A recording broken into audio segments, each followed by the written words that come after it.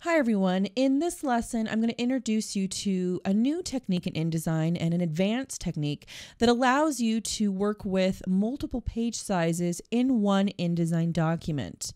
Now, the downside to this feature is that it is a feature in newer versions of InDesign, CS5 and above, so you do need a newer version of the software to be able to use this feature.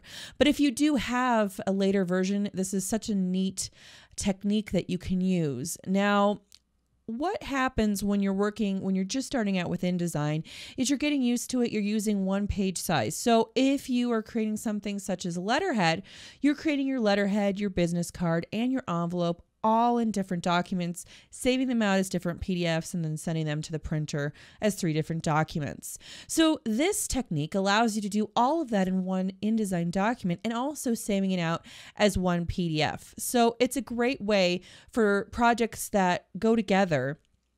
And letterhead is a great example, and that's why we're going to be designing our own letterhead in this lesson as our project because of that. So you get a feel for it.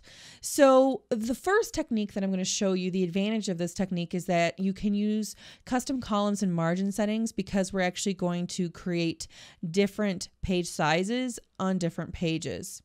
And the other technique that we can use is allowing you to use spreads to see all of the different page sizes. And what's great about that is you can see them side by side. So if you create your 3 components of your letterhead, you can see them side by side in the alternate technique versus the first one that I'm going to show you. So we're going to walk through both. That way you could pick the one that works for your project, and you may find that you like one over the other, and that's totally fine. Either way is going to work. So one thing that you need to keep in mind with this technique, though, is you do need a later version of InDesign, at least CS5, to be able to create this effect. So if you have older version of the software, this is not going to be available to you. So let's go ahead and open up InDesign and get started on creating a new document. Now we're going to create all 3, the letterhead, the business card, and the envelope in this lesson, and we're going to use 2 different techniques to do that. So the first technique, we are going to create a new document here. And we want to make sure that facing pages is unchecked. These pages are going to act independently of each other, so we don't want them to face. We don't want to create spreads. We just want them to be independent. And from here, you can go ahead and just create your standard A4 document. It doesn't really matter which one you create first. This is just easiest to start here. You're going to resize those pages afterwards. So we are going to create 3 pages here. So we might as well just set it up in our new document. This is going to be for our letterhead, our business card, and our envelope. And let's go ahead and add a standard eighth of an inch bleed around all 4 of our sides. And if you have a later version, you can of course preview what's going on here and go ahead and hit OK. All right, so that's fairly standard, very easy way. The only way to create a new page, so nothing really different there. But the magic is going to happen with the page tool that's available in InDesign. And so what I want to do is have my pages panel open here just so we can see what's going on. And we see over here that we have this option for our page tool. So we're going to go ahead and select the page tool, and notice that we now have some options that we can resize this. It looks very similar to the transform tool that you may be familiar with in this program, but also in Photoshop. It's going to handle very much the same way. Now the trick here is that you can select the page that you want to work on, and then you can have the option to resize it. Now the key is that you want to be able to scroll down and select your pages from this side, not in the pages panel. You want to make sure that you're selecting it over here in the workspace. So let's go ahead and select number 2. The first one is fine. That's going to be our letterhead. We're going to create the business card on the second page. Now the easiest thing to do with this is come up here into your control panel. You notice that it changes when you have the page tool activated, and you have some width and height options. You also have your standard custom templates already built into InDesign for you here. So we could go ahead and hit business card, and immediately that page is now sized to the business card size by default, which is 3.5 by 2 inches.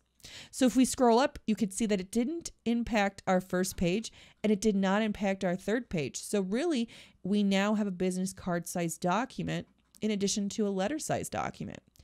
So the final step here with number 3 is to click number 3, and we're going to create a standard envelope. Now that size is 9.5 inches wide by 4.125 inches high. This is a standard number 10 envelope that's very common with business letterhead. So you can manually insert your dimensions here, and then you notice that you now have a custom size. And so from here, we now have 3 different document sizes going on here, and this allows us to create our letterhead.